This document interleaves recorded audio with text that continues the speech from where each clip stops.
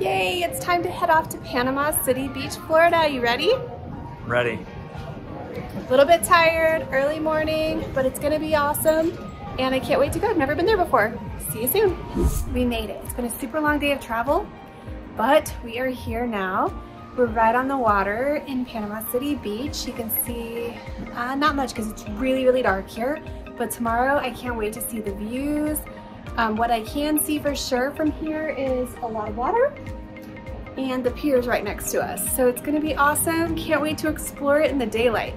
All right, so here's our balcony view. We're on the 10th floor. It's pretty awesome up here. We could see the moonlight out of our window last night when we went to bed, as well as Jupiter. And right over here we have the pier. We're super excited to go exploring. All right, so it's like this all along the coast, right where the tide levels are. There's just a ton of seashells. It's really beautiful. And then we just have white sand beaches going in every direction for miles and miles. Pretty amazing. And the most delicate seashell I've ever seen here. It's getting light.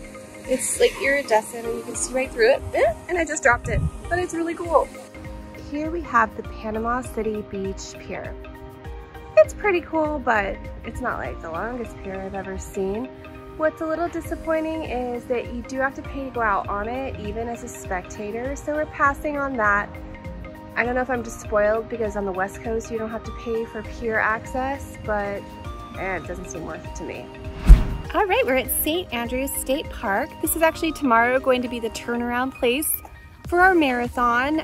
So we're just checking things out. It's kind of cool and swampy here. So we're gonna do a little exploring. Is it weird that when we see this sign, we're like, ooh, I hope I see an alligator, because that'd be pretty cool. All right, we're still at St. Andrews State Park. We're down on the beach. Scott's picking up some shells here. It is absolutely gorgeous. So, so pretty. There are some sand dunes here.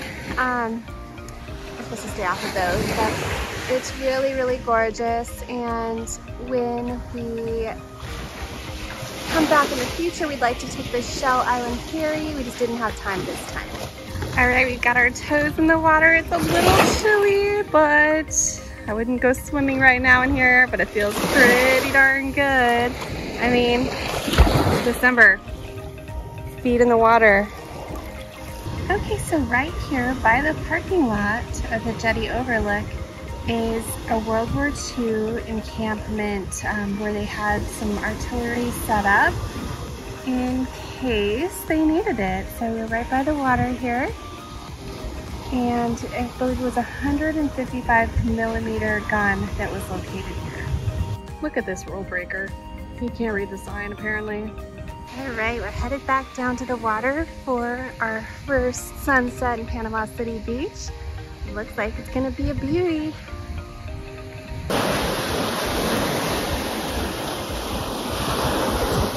No, not me. Yeah. Good show with sunset. Are those clouds that it's going behind? That's not mountains. All right, the race is in 1 hour. I'm super nervous and super ready to be done with it. See you guys in a few hours. 3.2 done, 23 to go. So my knee refused to do the full 26, but I finished the half and that's still pretty awesome. And now I can just enjoy the rest of the day in Florida. It's a little overcast today and kind of windy, but man, what an amazing sunset. All right, so this is not the finale to the trip that I expected. I'm in this fancy airport wheelchair because my knee refuses to walk at this point. But overall, the trip was pretty amazing, except for the knee thing, and that we didn't see the alligator. What was your best part? Probably St. Andrews Park, because it was gorgeous. The water, the beach was pristine. The water was so clear, refreshing. Yeah, the park was amazing. It was really fun. Like Panama City Beach in like total was just amazing and beautiful. Loved it. Bye.